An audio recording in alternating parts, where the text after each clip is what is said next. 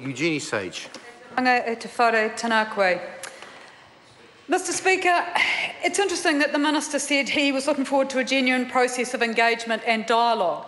Would have been very pleased to have been standing in the House to support this bill if there had been that genuine process, if there had been an exposure draft, as at one stage with the great conflict around the changes to Part 2, the Prime Minister, I think, suggested that there be a draft that go out to the public. But instead we've had it dropped in the House with less than a week, well, for a week for the opposition to actually review it.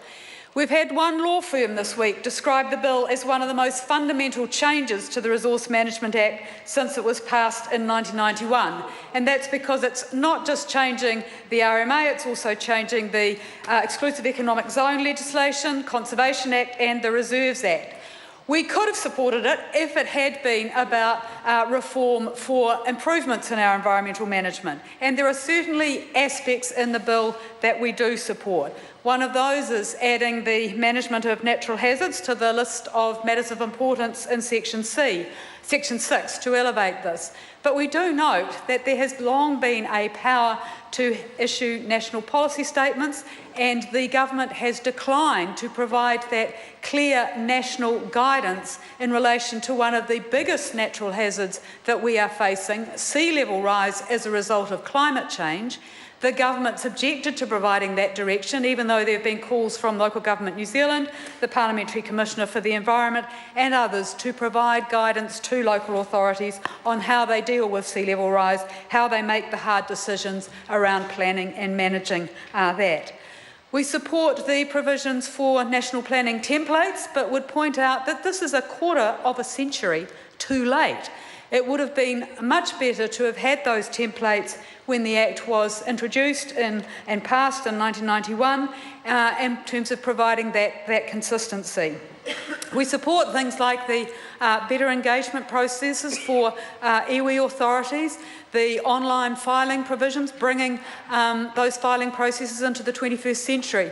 But we are opposing the bill because there are a number of provisions in it which undermine the public's ability to engage in decision-makings about how the environment in their area should occur, and because of a number of provisions which actually weaken environmental safeguards and compromise the ability of councils to regulate. We're opposing the bill because a lot of the changes appear to be driven by ideology rather than robust analysis and evidence. And as Treasury's Regulatory Impact Assessment team says, there has been no consultation on some of the most significant components of the reform package. And if I could quote, this means there is little evidence as to how stakeholders are likely to respond to new incentives and opportunities. It is therefore unclear how far the reform package is likely to deliver its objective of robust and durable resource management decisions. That regulatory impact assessment several times notes the absence of empirical evidence to justify the proposals in the bill. It notes that the benefits and the costs of each option aren't systematically weighed, and therefore it's difficult to determine whether the most suitable changes have been proposed. So when you haven't got that evidence, when the changes seem driven by ideology, we are suspicious. We believe that it's much more than tinkering and that it is making some quite significant changes which will continue to centralise power with the Minister and significantly increase his power at the expense of local authorities and their ability to represent and consult their communities on how they as councils develop the planning framework for their regions and districts, how they develop the policies and the rules which determine how air, coast, land, rivers, groundwater are managed, what sort of environmental effects are acceptable when use and development happens, and what sort of effects are unacceptable. And that's because this bill significantly increases the regulation-making powers of the Minister and centralises environmental management. And that's been a hallmark of this government, giving more power to ministers at the expense of local councils. It's giving the minister the power to make regulations to permit certain land use activities. Well, what will those activities be? How arbitrary will those decisions be? It gives the minister and the executive the power to impose changes where councils have maybe imposed unnecessary restrictions on residential development. So those sort of powers are quite arbitrary, and they will cut across the ability of councils to consult and represent their communities. They're also going to be potentially ad hoc, which cuts across the stated desire of more national consistency, because the regulation-making powers may only apply to certain districts or regions. They don't have to apply across the country. We're opposing the bill because it restricts the ability for the public to get involved in key resource management decisions.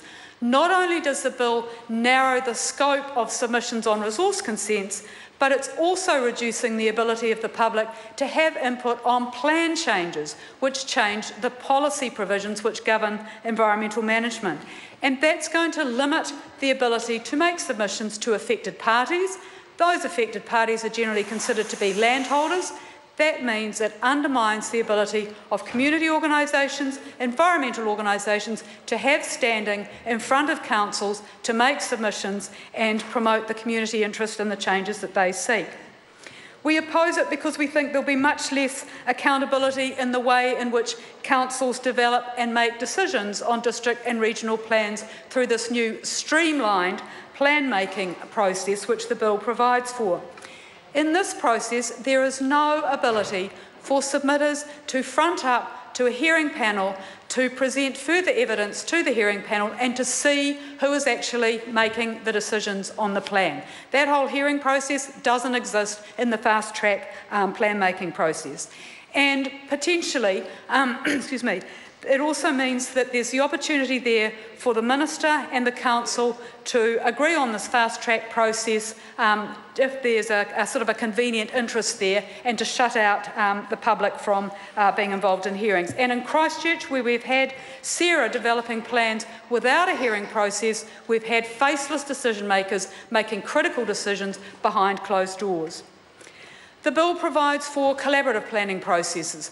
That is something that the Green Party has supported, but there increasingly are problems with collaborative processes. In Canterbury, with the water management strategy and the 10 zone committees, environmental organisations have walked away from that because they see the zone committees as increasingly dominated by agribusiness and irrigation interests. The Mackenzie Forum, the collaborative process which was supposed to decide the future of the high country, has virtually collapsed. Fish and Game has recently left the National Land and Water Forum. So those collaborative processes which showed so much promise don't seem to be delivering on that.